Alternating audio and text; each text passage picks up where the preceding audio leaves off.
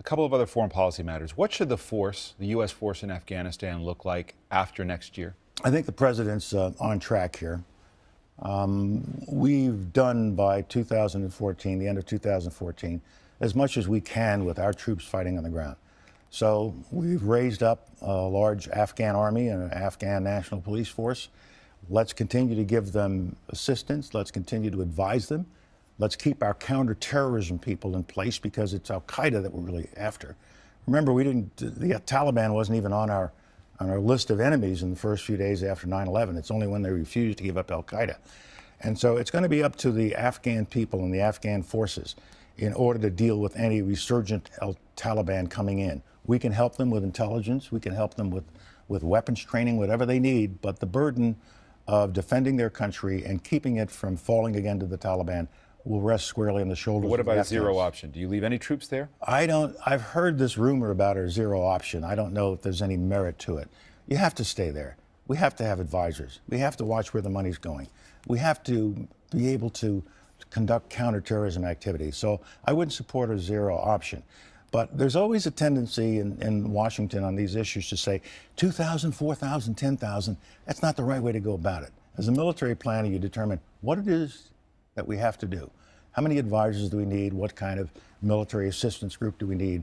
And then you determine what those numbers are. I don't know what those numbers are.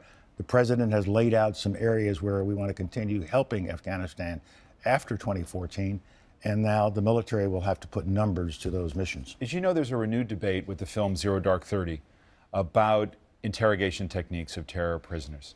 And this film, of course, based on the successful hunt for bin Laden. And the debate sort of harkens back to me to an appearance that former Vice President Cheney made on this program. He told Tim Russert at the time about some of the things that would become necessary. Let me show that. We also have to work, though, sort of the dark side, if you will. We're going to spend time in the shadows and in the intelligence world. That's the world these folks operate in. And so it's going to be vital for us to use any means at our disposal, basically, to achieve our objective. It is a mean, nasty, dangerous, dirty business out there, and we have to operate in that arena. To the extent that enhanced interrogation techniques played some role in tracking down the major lead, the courier, which led to bin Laden, and I choose my words carefully, do the ends justify the means? We have determined that enhanced interrogation techniques such as waterboarding are torture. We're not going to do it anymore. The military didn't do it in the first place. And since 2003, it hasn't been done at all. I really can't answer the question as to whether or not the movie's correct or what others have said are correct. But we can't be a nation that is lawless. We cannot be a nation that simply ignores our obligations to ourselves, our obligations to our Constitution, our obligations to our own moral standing in the world. And so be tough. If on occasion you have to do something, be prepared to answer for what you're doing. But as the president has said, and before him, President Bush was also in this vote, we do not torture people. But the ends justify the means if you get bin Laden in the end? We do not torture people. It is against American policy.